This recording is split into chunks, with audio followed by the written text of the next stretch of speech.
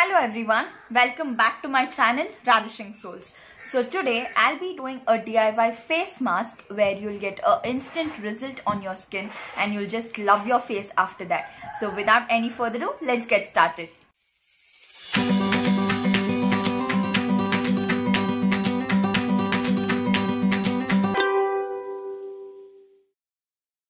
So first, you'll need 1 spoon of fenugreek powder.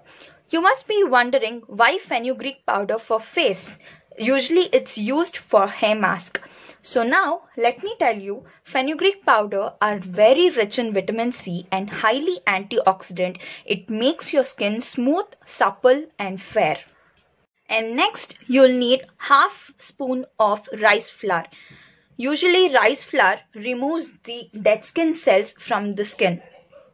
Now add 1/4 spoon of wild turmeric powder.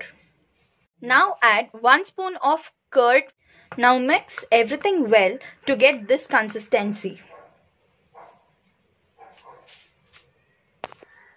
So I have washed my face with a hot water so that all my pores get open. Now apply a thick layer on your face and let it dry for half an hour and then wash it off with a lukewarm water. So yeah guys, this is how it looks like. Now I prefer taking steam at this time since it gets absorbed deep into the skin. I'll see you later. So yeah guys, this is how my skin looks like. I can notice a glassy effect on my face and I can feel an inner glow from my face. So please do try this remedy and let me know your results in the comments below. So yeah guys, that's it for today's video. Please like the video, subscribe my channel and hit the bell icon.